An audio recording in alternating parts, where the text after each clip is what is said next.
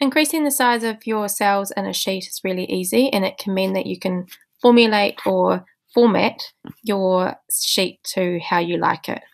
All you do along the grey shaded area at the top that has the letters of the columns is you hover over the break until you get the thick blue line there and the arrow.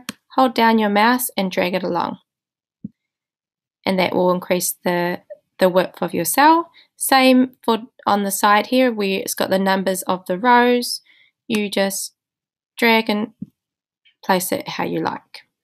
If you want to undo it, of course, you can go back up to your toolbar here and just click undo, and that will undo all your changes.